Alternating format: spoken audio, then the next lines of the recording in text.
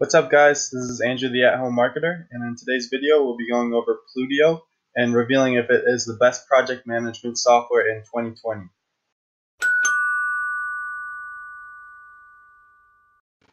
Now, before we jump into the dashboard here for Plutio, you should know that it is much more than just a project management system. It does allow for project management as well as task tracking, but it also offers invoice creation, contract creation, proposal creation, and is a CRM tool, and it integrates seamlessly with your Google Calendar. So, although it may not be the best project management software on the market, there are a ton of other alternatives such as Asana, Monday.com, even Trello would work specifically for task management. This is much more than that. It's an all-in-one solution for your small business or freelance gig, and it allows you to organize everything in one place. Just to jump into some of the features here, Plutio offers a wide array of features, as you can see when you go to their homepage and click on features. If you scroll down, you'll see a ton of different things that Plutio is capable of doing. I will just cover a couple here.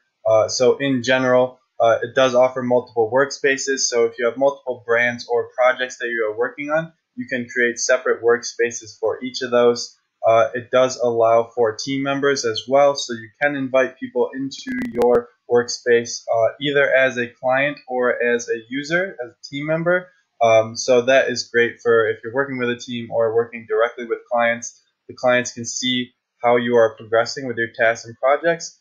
They can have some peace of mind, as well as team members can go in and collaborate on the project and get what they need to get done. Jumping over here to branding, it does offer a custom domain name when you sign up for your account. So it will say your custom name .plutio.com. So that is a nice little feature there. And then you can also set up a custom email address and upload your logo into the workspace so that it is very branded and the clients get a good feel for it when they are in with you.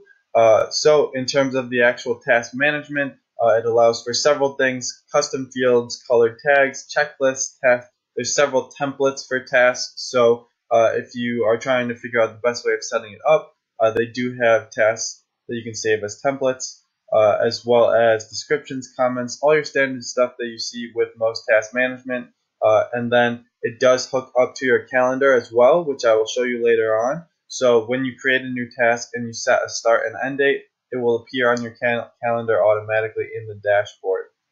Jumping down here to time tracking, this is just a nice little feature that allows you to log how much time you are spending on a task. So you can either do it automatically and it will track the time instantly, or you can manually log it if you forget. I know I forget all the time, so I usually go in and manually log it.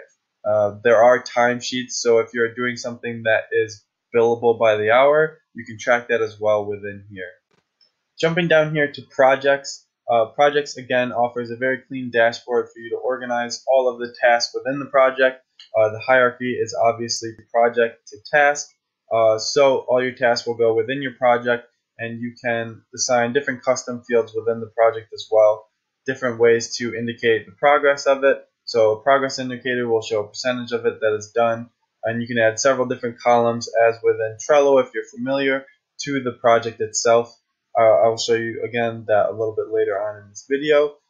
Another great thing that you can do with the projects is invite the actual contributors on. So if you have a client and you want to build out a specific project for them, you can invite that specific client to that specific project, and then they can view every single task within that project to make sure that it's getting done and that you are making progress on their work. Moving down here to invoices, this is what really sets Plutio apart, is their ability to create things like invoices, proposals, and contracts. Within all of them, they do offer subscriptions as well as drag and drop fields, so they're very easy to create. You can play around with it when you go into the dashboard. Most things that you would need on an invoice they will have. Jumping down here to proposals, again, they have a very easy to use drag and drop interface. You can easily replicate any proposals that you currently have in place, whether it's just a hard copy or another electronic file, and it's very easy to customize however you want it, drag and drop blocks, and then again, you can get electronic signatures through here as well, so all your bookkeeping needs can be within this platform as well.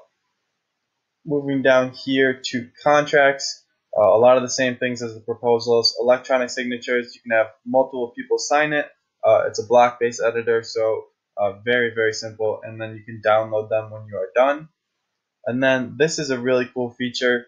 The CRM aspect of Plutio, you can develop comprehensive profiles of the different people moving through your business, as well as profile notes, activities, company profiles, you name it. It's all right here. And again, this is within Plutio and the basic package.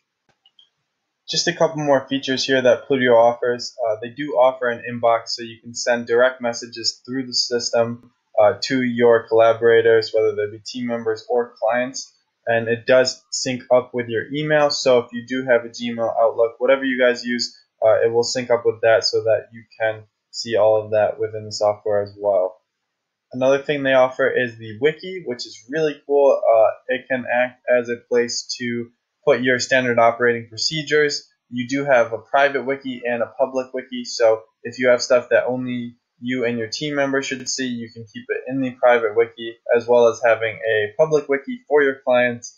It's just another great way to add value. So anything that they need to know about you and your company, you can keep within here as well. Moving down here, let me just move my face a little bit. So we do have the calendar, and again, this does integrate with Google Calendars, so you can sync up your calendar to this calendar so that when you add new tasks, new events, they pop up both in the Plutio calendar and then also on your Google Calendar as well. If there is something that you need, there is a public API, so you can integrate with some other third-party apps. I know that there is still some stuff missing there, and we have talked with support about some things that we wanted to integrate, but they haven't been able to. It's not perfect. They still have some improvements that they can make, as they are a developing SaaS company, but in terms of its ease of use and everything being all in one dashboard, it is a very, very powerful tool for your business. In terms of pricing, they have three very easy options to understand. They have the solo package at $15 a month, which gives you access to all the features that I just talked about, except for the fact that you can't invite clients into the portal or contributors. The studio version is $20 a month, and that allows you to invite clients into the portal. So again, if you're working with clients, this is the option that you'd want to select. And then for those people that are working with, 2 or more people on a small team, the team version, only $30 a month, is very affordable and allows you to invite other team members in, as well as access to all the other features and inviting clients in as well. Since seeing an example is always better than an explanation, I did create a free trial account here for you guys. Plutio does offer a 14-day free trial with no credit card required, so you can see if it is right for you by just going in, setting everything up, and then if you like it, you can stay past that 14 days, and if not, no harm, no foul. So this is what the back of the software looks like. Over here, you'll see your workspace. So my workspace is at Home Marketer, and then within that is all the different features that you can utilize, including the tasks, projects, invoices, proposals, contracts, your team members, so people will be both clients and team members, your calendar, inbox, wiki, timesheets, etc. So as you can see, I've already created a test task here under the task bar. You can go up here to create task and just type in new task for whatever your task title will be, and then just go down here to create task, and it will show up down here with your list of tasks. From there, you can actually go in and customize it. You can do this when you're creating the task as well, but again, you can add a description. So anything you want to type about the task, put it in there. Custom field. Again, you can have certain custom fields. I believe they operate as tags. So if you have different tags that you want to put for each different task, this would be where you do it. Start and end date, super powerful, and I will actually demonstrate this as well because this will show up on your calendar. So you put your start date when you are starting the task as well as the due date, and then that will show up on your calendar. This is also where you can delegate it. So any members of your team, this would be where you would assign them to the task, and then you can put comments as well. Comments and description are very similar. You can put attachments and then as well as timesheets. And then this is where you would actually start the timer for if you're tracking your time on the specific task. And then the biggest thing that the biggest downside I would say with Plutio is actually how you incorporate a task to a project. So you can move a task to a project, but the way you would do it is you would go up here in the top right corner and you would go over here and click move. Then you would see all the different projects. If you've used Trello, this probably looks similar. It's a similar layout. So I have a test project that I would incorporate it with, and then the board on the test project would just be the task board. Group, I don't have any groups currently laid out, and then position. So this would be where in the board it would show up. Right now, since there's nothing else on the board, it will automatically be position 1. So I'll move this task, and an ID is required. So I will need to actually go in and create that on the project itself. So that would be how you would do it if you have all those things filled out. I do not currently, so I'll just leave it as is. But I will show you where that would show up on the project. So once you moved it, you would go over here to your actual project that you sent it to. You would come in here and you would see that the task is within the board under here, and then this is where you can organize stuff for your specific project. Again, depending how you want to lay it out, you can use a project for a client, or if you have one client with several projects, you can lay them all out here individually. Moving over here to the calendar, again, you can see that the task was put on the calendar. This happens when you do the start and end date, so you want to add those to the tasks that you want to organize on the calendar, and then this will really fill up as you integrate more tasks. So those are the really basics of the task management software and the project management software.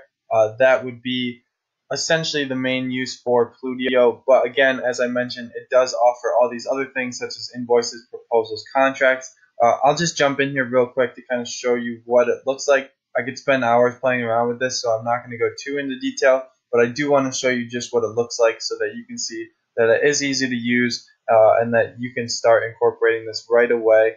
Again, you create the invoice. It has the different aspects to an invoice right here. You can customize all of this stuff, different items that you want on the invoice, whether or not it is taxed, as well as whether it is recurring. And then you can create more by just going here and adding either an item, a task, a term, image, content, you name it. Play around with these blocks. I'm not familiar with all of them, but I just know that you can create a full drawn out invoice as well as these proposals and contracts. So again, the interface here looks very similar. I do actually have a test proposal right here. So there are a few more sections, including title. But again, when you go down here to the add button, it will offer you a lot of the same different content blocks. So whatever you need within your proposal, you can put in here. When you are done and you need a signature, you can add a signature line here, and this is where it would be incorporated. And again, for contracts, very, very similar layout to the last two. So you would go in here and add the different blocks that you would need. When you actually have a finished contract, you would go over here and set your status from draft to either pending. Pending is if you are still waiting on a signature, and then you can actually come up here to get the link to your contract, proposal, or invoice, copy it, send it over to the client, and then go from there. So the last couple things in here were the inbox. So this is the inbox. I already showed you the calendar. This would be where all your messages are, and then the wiki itself. Again, nothing crazy, but you can go in here and create a new, wiki article, I guess it would be what it was called, and then have different sub-articles within it. Again, just a great place to organize all your company's information, any documents that your team members need to refer to, or any documents that your clients need to refer to, you can put them in here within the wiki. Finally, timesheets. So this would be down here, and again, you most of the time have to manually upload these, and as you can see, you can attach them to the task as well. So this would be where you create a time tracking sheet, and these are the different segments. Again, you can have billable hours as well as your rate. So this would be where you put all of that information. So that is everything that Plutio has to offer. As you can see, it is so much more than just a project management software. It becomes this all-in-one solution for your small business. as well as offering the capability of managing your projects and organizing your tasks. So if that is what you're using it for, it is a great solution. But if you want to start utilizing these other features as well, it is very cost effective as opposed to going out and getting a CRM tool, a contract tool, task management tool. This is all of those things all in one. So if you want to give it a try, they do have a 14-day free trial, which I will link down below in the description.